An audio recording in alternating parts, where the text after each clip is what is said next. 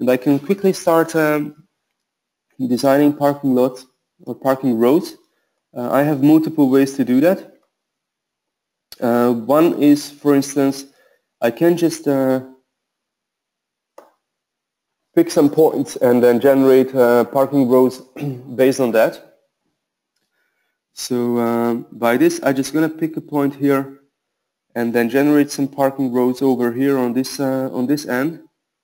I can choose whether it's the size of this row. So left side is fine for me. I can choose whether to use an island at the end, an end island, or not. So I'm not going to use that. And also, since this is a relatively longer row, I would like to place in some mid-islands. So these mid-islands are also according to the standard. You can set that up, and then those mid-islands will be automatically placed. So I have generated some parking rows here.